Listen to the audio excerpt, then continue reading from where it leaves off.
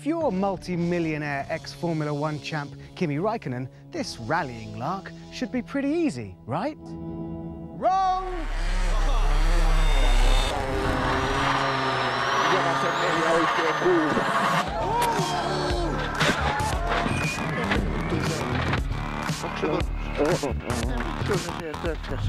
And that was just in practice before the rally has even begun. This is the dramatic setting for World Rally Spain on Dave.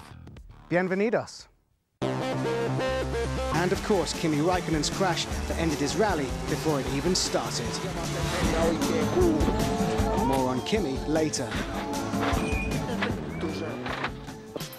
Away with that one.